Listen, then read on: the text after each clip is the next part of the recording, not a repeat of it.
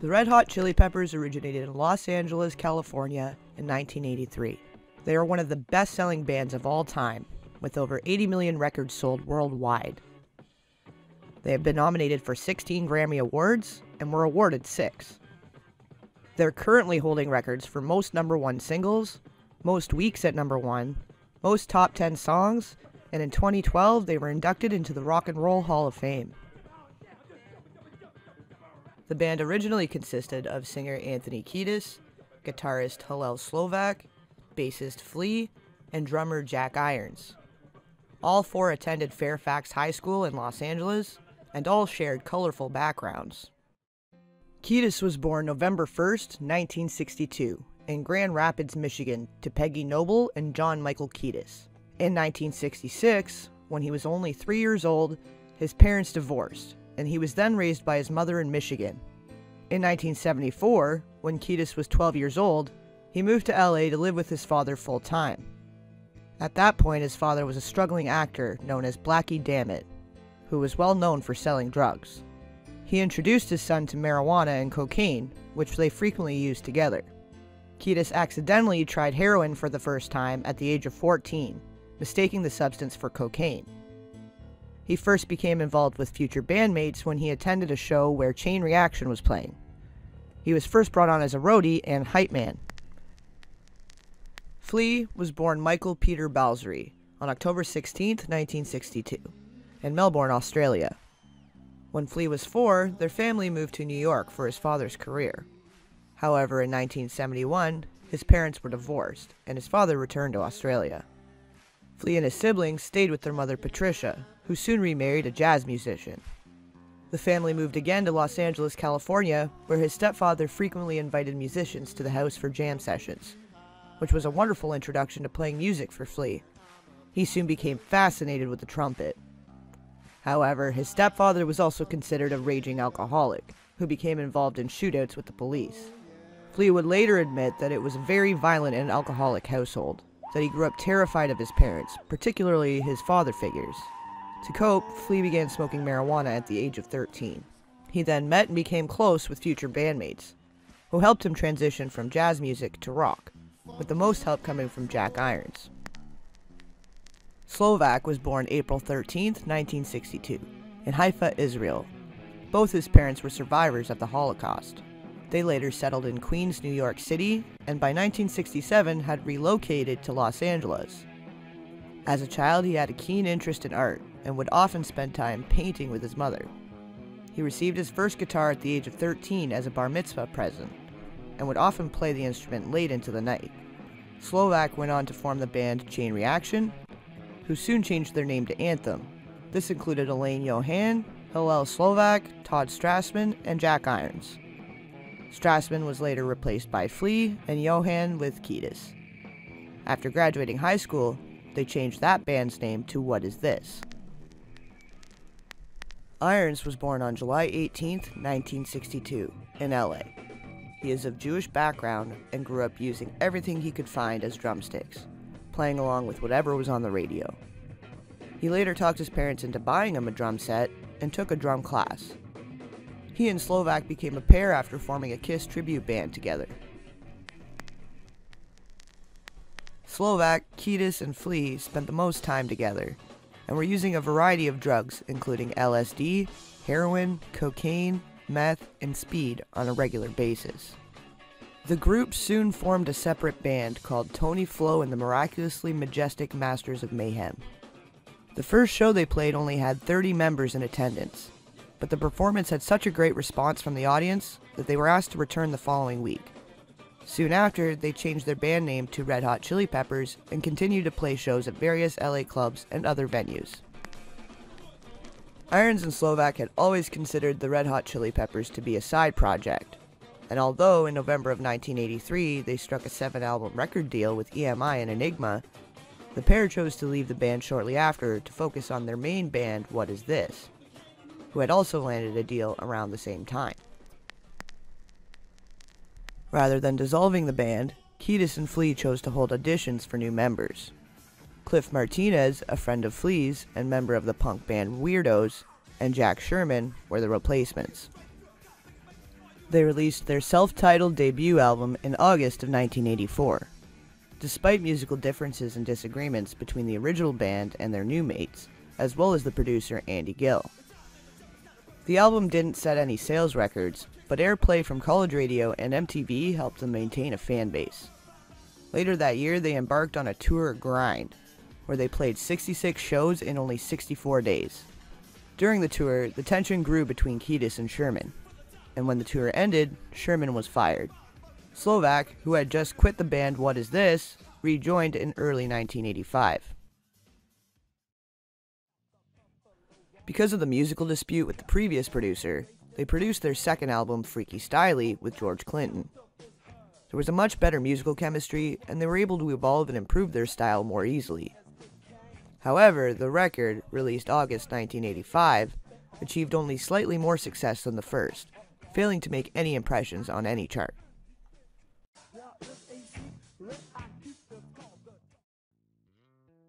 In the spring of 1986, the band started working on their third studio album.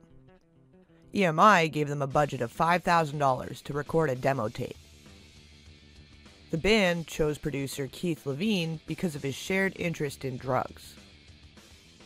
Levine and Slovak decided to put aside a budget of $2,000 for heroin and cocaine, which created tension within the band from the other members. Martinez was becoming increasingly displeased with the band's choices, but had still not quit. So Kiedis and Flea finally fired him. Soon after, and much to everyone's surprise, Jack Irons rejoined the band, which meant all of the original members had reunited. And definitely the energy is back again with the new old Red Hot Chili. Energy never left, man. It's just, it's just compounded and gotten stronger and stronger as time goes by. When people leave and they come back, does it make it stronger than it was in the beginning? Well, it's always a little burst of energy when you get someone back, but we always kept the fire burning the whole time through. We never slowed down for a second. But now that we have all the original members back, it's even better, and it's much more of a heavy, soulful groove thing.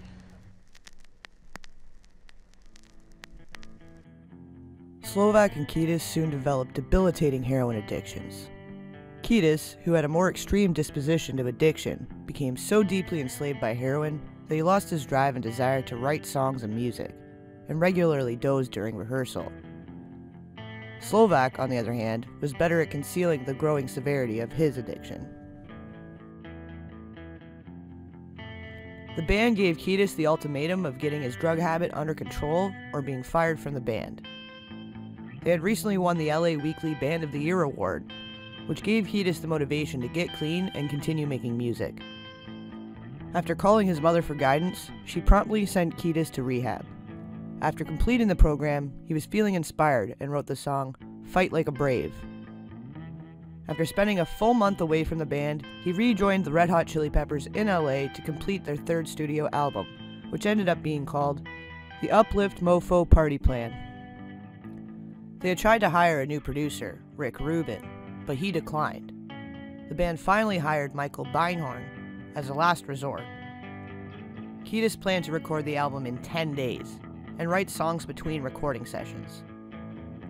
Miraculously, the songs formed quickly, and the album was coming together. The final studio recording at the Capitol Records building proved difficult. After 55 days of sobriety, Kiedis began disappearing frequently in search of drugs. He claimed it was in celebration of his new music. The early recording process was a mess, but the rest of the band made the most of it.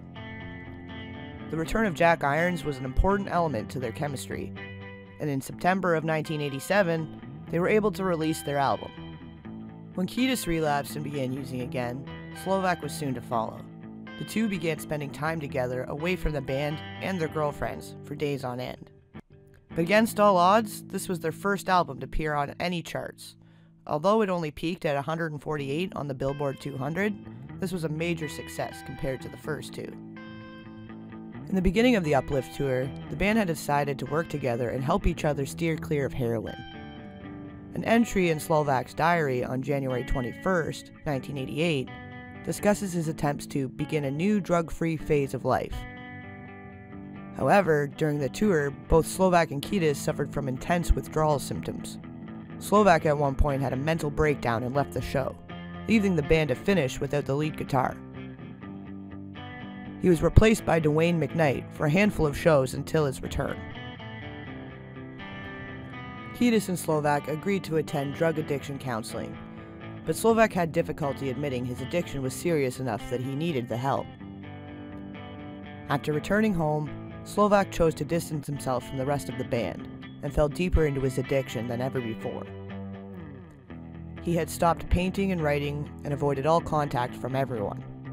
The only contact he had made was a call to his brother on June 24th, where Slovak admitted that he was struggling to stay clean. On June 27, 1988, Hillel Slovak was found dead by police in his Hollywood apartment. The autopsy report stated that he had died 2 days earlier by overdose, the day after he had pleaded his brother for help. He had used the method called speedballing, which is a combination of cocaine and heroin.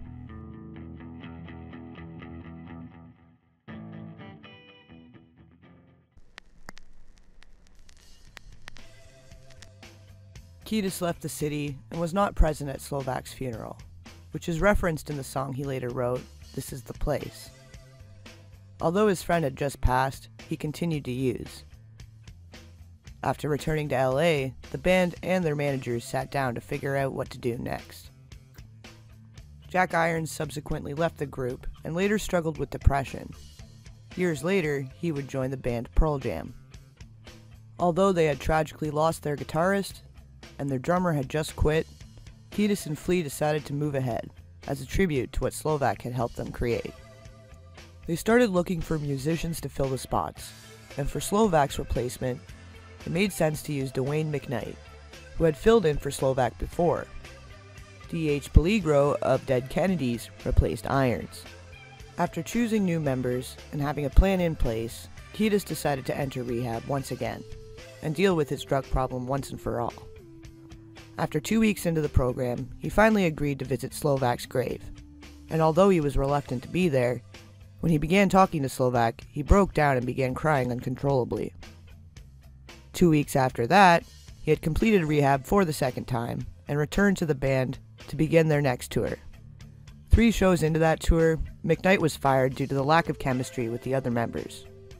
He was so upset about being kicked out of the band, he threatened to burn down Kiedis' home. Shortly after McKnight was fired, their new drummer Peligro introduced Kiedis to the then teenage guitarist John Frusciante. Kiedis recognized John from outside a show he had played the year before. John Frusciante was born March 5, 1970, in Queens, New York. His father, John Sr., was a Juilliard-trained pianist, and his mother was once a singer, who gave up her career to be a stay-at-home mom. Their family moved to Tucson, Arizona, and then on to Florida, where his father served as a Broward County judge. His parents separated, and he and his mother moved to Santa Monica, California. A year later, they moved inland, closer to Los Angeles, with his mother's new boyfriend, who supported and encouraged John's interest in becoming an artist. He, along with many young people in the area at the time, became deeply involved in the punk rock scene. He first attended a Red Hot Chili Peppers performance at 15, and quickly became a fan. He idolized Slovak and had familiarized himself with all of the guitar and bass parts from their first 3 albums. He had even become acquainted with Slovak a few short months before his passing. John had become friends with former Dead Kennedys drummer Peligro in early 1988, and they often jammed together. Peligro later invited Flea to join in on their jam sessions, and John and Flea developed a musical chemistry almost immediately. Flea admits this is where he first played the bass riff to "Nobody Weird Like Me." Fast forward to the introduction to Kiedis. With Peligro and Flea vouching for him, they decided to audition him for the part. John had an almost intimate knowledge of the band's music, and both Flea and Kiedis were impressed by him, and soon after he was asked to join the band. He played his first show with the Peppers in September 1988. They began writing music together right away, and started a short tour they called the Turd Town Tour. But by November, Kiedis and Flea had decided to fire Peligro because of his increasing problems with drugs and alcohol. Like McKnight, Peligro did not take the news well. Kiedis would later admit that firing Peligro was one of the hardest things the band ever had to do, as they did vibe well together. However, it was a tough love decision, and Peligro's road to sobriety began shortly after he was fired.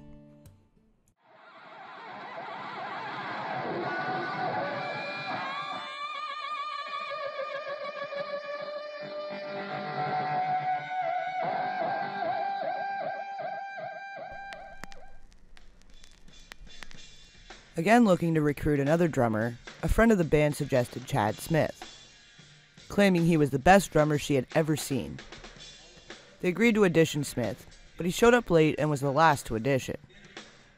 Luckily, when they started jamming, Smith and Flea instantly became connected musically, and the Peppers believed he would be a good fit.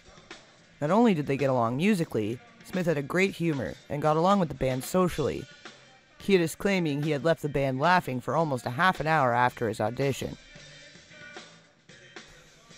Chadwick Gaylord Smith was born on October 25, 1961, in St. Paul, Minnesota. He started playing drums at 7 years old and had never received any formal training. Smith brought an entirely different style to the table, and his heavy metal was a great contrast to their punk rock approach. By December 1988, he was officially initiated into the band. Unlike their previous album, pre-production for Mother's Milk went much smoother. Their first few tracks were recorded during March and early April of 1989, which were formed from jam sessions, and had little creative interference from their returning producer, Michael Beinhorn. However, Beinhorn had applied some pressure to the band to create a hit, and both John and Kiedis became frustrated with him. Regardless, in August 1989, Mother's Milk was released and peaked at number 52 on the Billboard 200. It was certified gold by March 1990 and is now certified as platinum with over 500,000 units sold.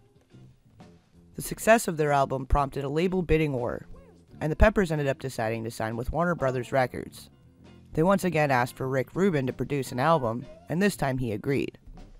The band spent 6 months recording their 5th studio album, with long periods of rehearsal, songwriting, and brainstorming new ideas.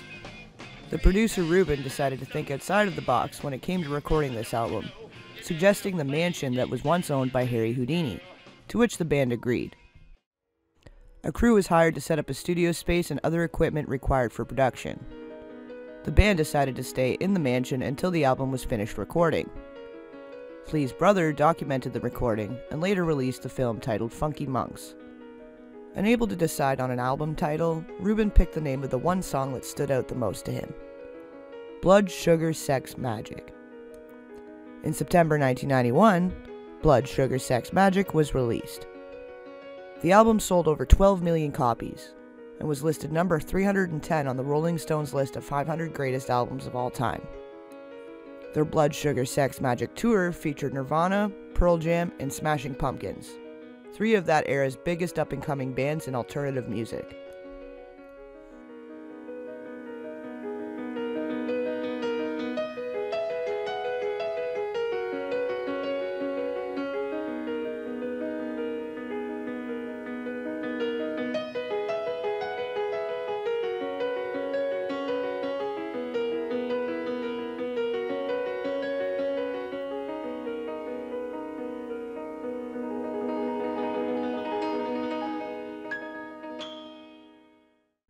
Their album's success made them instant rock stars.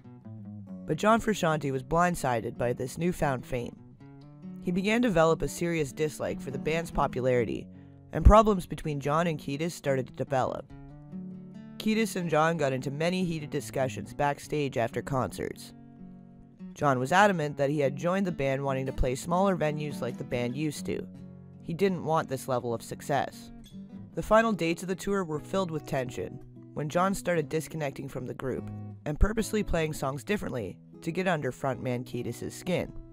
Unknown to the rest of the band, John had started sinking heavily into drugs and isolating himself from them, which led up to him abruptly quitting the band hours before a show during their Japanese tour in May 1992. The band reached out to Dave Navarro, who had just split from Jane's Addiction, but he was also seriously involved with drugs at the time. They held rehearsals and eventually hired guitarist Eric Marshall to replace John for the Lollapalooza Festival in 1992. In September of 1992, the band, with Marshall, performed Give It Away at the MTV Video Music Awards. The band was nominated for 7 awards, winning 3, including Viewer's Choice. In February 1993, they performed the same song at the Grammy Awards, which won them their first Grammy that evening. This show marked the end of the Blood Sugar Sex Magik tour and Marshall's final appearance with the band. Finally clean, enter Dave Navarro.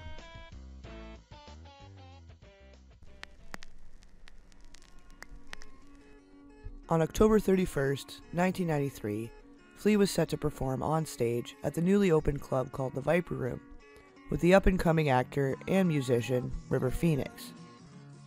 The club was jointly owned by Johnny Depp, Anthony Fox, and 3 silent investors.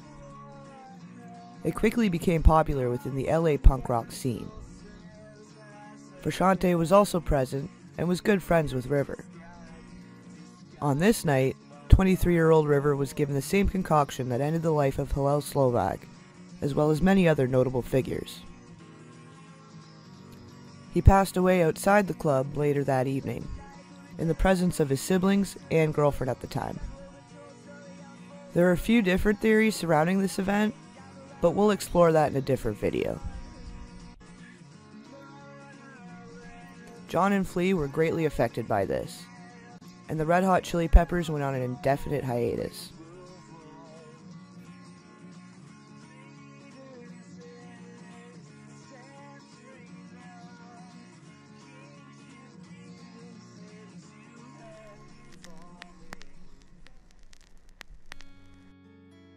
Six months later, on April 8, 1994, Nirvana frontman Kurt Cobain was found dead after supposedly being missing for a number of days. It is still disputed whether or not he had chosen to take his own life, or if it was taken from him.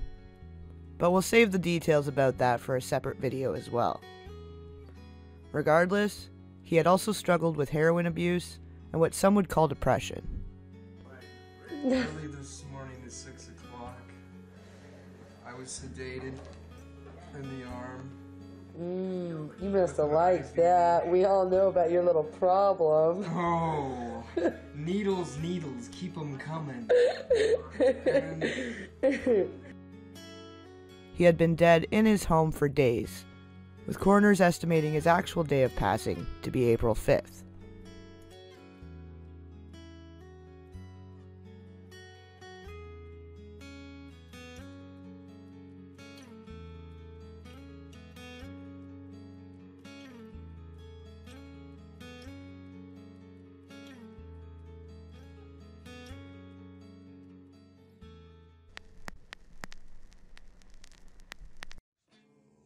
Although he was only an acquaintance to the band, it was a dark reminder of what had happened to River Phoenix, as well as their close friend and bandmate Slovak. Also, much of what contributed to Kurt's unhappiness and dislike for the music industry was a mirror image of the distaste that John felt about the band's rising popularity. He was spiraling out of control with his addiction, and close friends of Frusciante's, Johnny Depp and Gimme Haynes, the lead singer of the Butthole Surfers, made a 12-minute documentary called Stuff, which in and of itself was an artistic presentation of John's state of self-destruction. Currently shown, this film included actual footage of John in his apartment at the time, and contained altered snippets of John's solo recordings, presumably to act as an audio-visual intervention.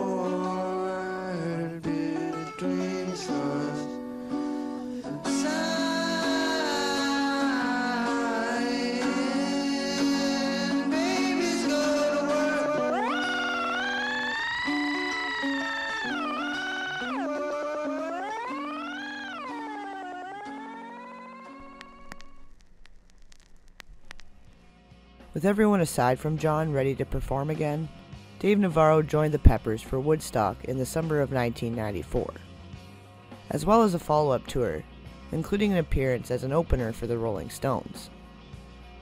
According to Kiedis, however, opening for the Stones was terrible.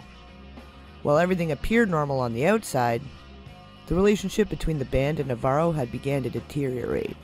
Navarro had a much different taste in music, and the issue became more apparent over the next year.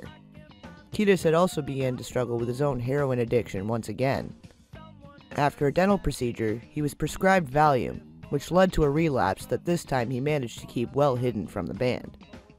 It soon became apparent that Kiedis had taken John for granted, and the production of their fifth album, One Hot Minute, came at a much slower pace. Flea and Kiedis took several vacations together, and Flea ultimately took a much bigger role in the writing process, even singing lead on P. The album was finally released in September 1995, after many delays and setbacks. Although they had a volatile relationship, Navarro had brought a stylistic departure to the band's usual sound, which now closely resembled psychedelic rock. The band described the album as darker and sadder compared to the previous. Many of the lyrics written by Kiedis contained drug references, including the lead single Warped, which he was surprised that no one else in the band noticed, and didn't connect that Kiedis was using again. The song Tearjerker was written about Kurt Cobain, while Transcending, which was written by Flea, was about River Phoenix. This was clearly a trying time of great despair for the band. The band played 16 shows on their European tour for One Hot Minute in 1995. A US tour was to follow, but was postponed until early 1996, after Chad Smith broke his wrist. By 1997, the band had cancelled almost all their shows, mostly due to problems within the band. John continued to be active with his addiction during this time. It wasn't until late 1996, after more than 5 years of using heroin, he decided to quit cold turkey. Flea was exhausted, tired of playing the same songs each night, and was seriously thinking about quitting the band. Meanwhile, Kiedis had been involved in a motorcycle accident which left his arm in a sling and led to yet another drug relapse. Navarro had also began using drugs again. They only played one single show in 1997. After struggling to curb his cocaine and alcohol use, John entered rehab in January 1998, where they began a full-time program. They helped him heal his body and mind. When he arrived, he had a potentially lethal dental infection, which resulted in the removal of all of his teeth. He also required skin grafts to repair the abscesses and other extensive damage to his arms. By April 1998, Navarro quit after causing friction, and showing no interest in creating any new music or becoming a permanent fixture in the band. Fans became concerned that this was the end of the Red Hot Chili Peppers. The Peppers were very much on the verge of breaking up. Flea told Kiedis he could only imagine carrying on if they got John back in the band. Kiedis was unsure John would want to rejoin, since the two had unresolved personal differences after he had quit in 1992. With John finally clean and free of his addiction, Kiedis and Flea invited him back. After Flea visited him in his home and invited him personally, John began sobbing and admitted that nothing would make him happier in the world than to rejoin. Flea arranged for John and Kiedis to meet up and try and resolve whatever personal differences they had. But by this time, they had no bad blood towards each other, and both were excited to make music together again. John stated that he does not view his drug use as a dark period in his life.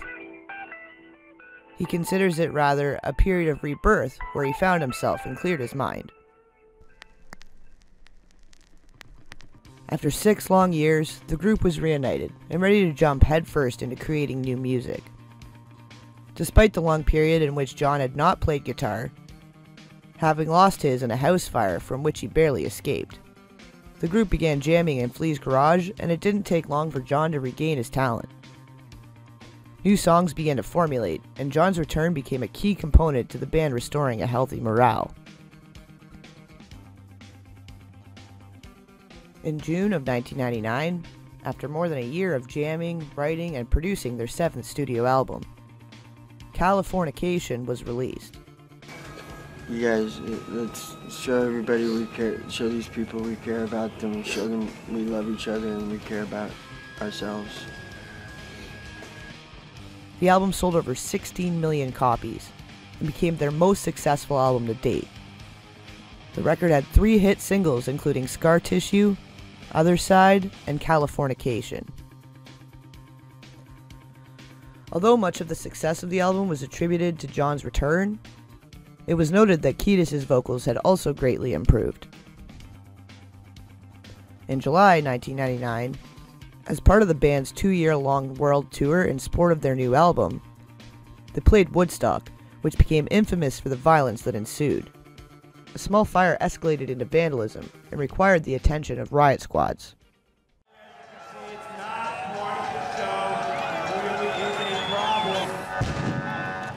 The crowds are blowing up CO2 tanks from the tractor trailers. They got the troops in there with riot gear. They're forcing everybody out. Mass chaos. Mass chaos. After completing their world tour for Californication, they immediately began recording their 8th album, By the Way.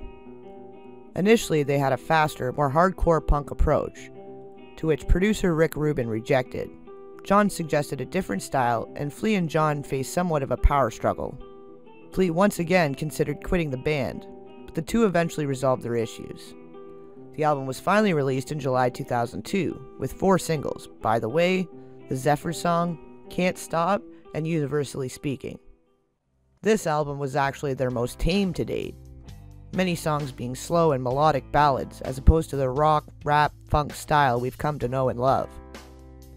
John paid extra close attention, adding keyboard riffs and different string arrangements. The album was followed by an 18-month world tour.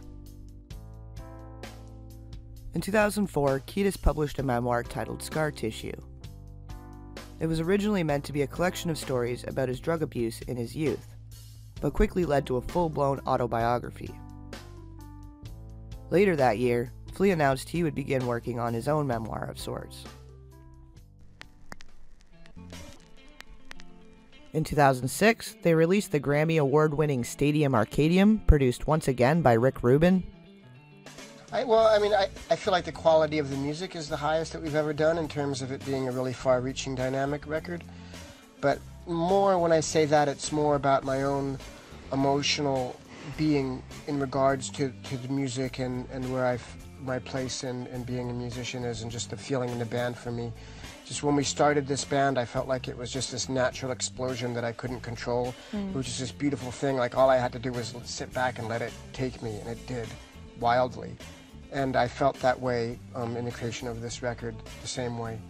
This is the first time like we've ever made an album for me where it just seemed like everybody in the band was on 10, you know? It just seemed like everybody was at their best and everybody was supporting each other. It wasn't always like Blood Sugar wasn't, Californication wasn't, By the Way wasn't, so for me this is like a real special album for that reason. I don't feel like the band's ever been so unified since I've been in the band, you know? 38 songs were created with the intention of being released on 3 separate albums, being spaced 6 months apart. The band instead chose to release a 28-track double album and released 9 of the 10 as B-sides. It was their first album to debut as #1 on the US charts, where it stayed for 2 weeks. Later that year, they began another world tour for Stadium Arcadium, starting in Europe. During this tour, they were joined by John's friend Josh Klingoffer, who had contributed guitar parts, backup vocals, and keyboards to the last album. They started touring almost non-stop. In February 2007, they won 5 Grammys. But following the end of the long and grueling Stadium Arcadium tour, the members decided to take an extended break. Kiedis became a father to a son named Everly Bear from his relationship with supermodel Heather Christie, with whom he had been with since 2004. The two had begun dating when she was only 18, and he was 41. Kiedis admits that she was inspiration for songs on the Stadium Arcadium album. She's Only 18 and Desecration Smile were written directly about her. This had proven to be one of his longest-lasting relationships. Many of Kiedis' past relationships have been the fuel to his songs. The song I Could Have Lied from Blood, Sugar, Sex, Magic was written about his brief relationship with Sinead O'Connor in 1990. The song Emmett Remus from Californication was after a fling with singer Sporty Spice from the Spice Girls. Johanna Logan, with whom Kiedis dated off and on between 1998 and 2003, was inspiration for songs from the Californication era with songs like Fat Dance. Their breakup was fuel behind the album By the Way, released in 2002. Between the years 2008 and 2009, Kiedis spent time with his newborn son. Flea took music theory classes at the University of Southern California, planning to release an instrumental solo album. John continued his solo career and released his album The Empyrean. Chad Smith worked with Sammy Hagar, Joe Satriani, and Michael Anthony, creating the supergroup Chickenfoot. He also worked on a solo project called Chad Smith's Bombastic Meatballs. In October 2009, the band reunited, but now with Josh Klingoffer on guitar, whom John had basically introduced and trained to be his replacement. John Frusciante explained on his MySpace page that there was no drama or anger about his second time leaving the band, and that the other members supported and understood his decision. So with their new guitarist, and after having a well-deserved break, they began touring again. By February 2010, they had decided Josh would be the official replacement. In September of 2010, they began working on their 10th studio album, with now longtime producer Rick Rubin. It was shaping up to be another double album for the amount of material they recorded. Rick decided it would probably be too much following the Stadium Arcadium double album, so they settled on 14 songs. But according to Flea, between October 2009 and August 2010, they had recorded almost 70 songs. I'm With You, their 10th studio album, was released in August 2011. They topped the charts in 18 countries, but it did not result in a #1 chart spot. Between 2011 and 2014, the band toured all over the world, including dates in Asia, South America, Europe, and the US. In total, they played 158 shows, which broke records for longest time touring without a break.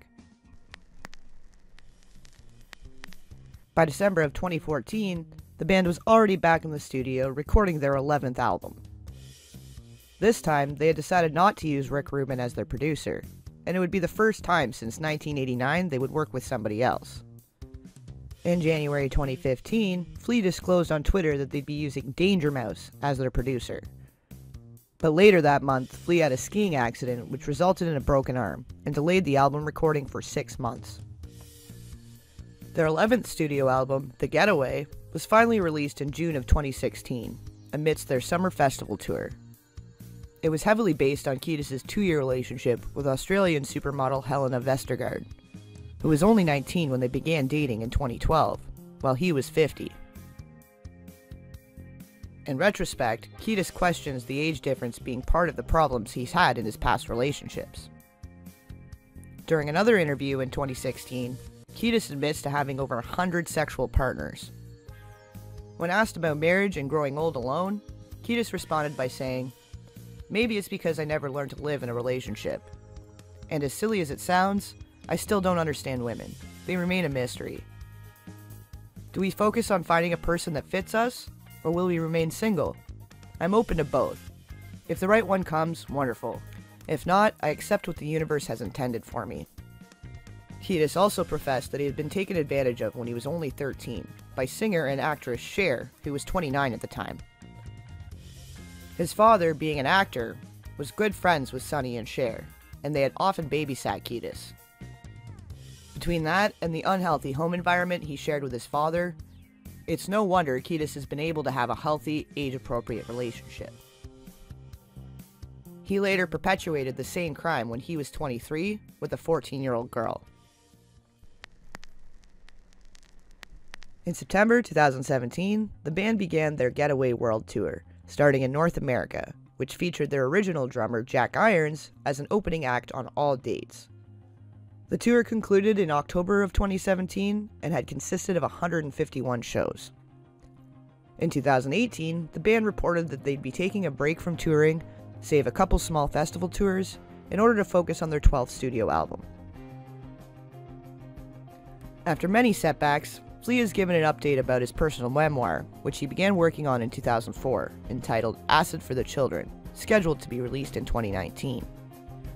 In May 2018, Chad Smith created a music radio talk show on SiriusXM titled Volume West, alongside Yahoo Entertainment editor Lindsay Parker, which airs every Monday.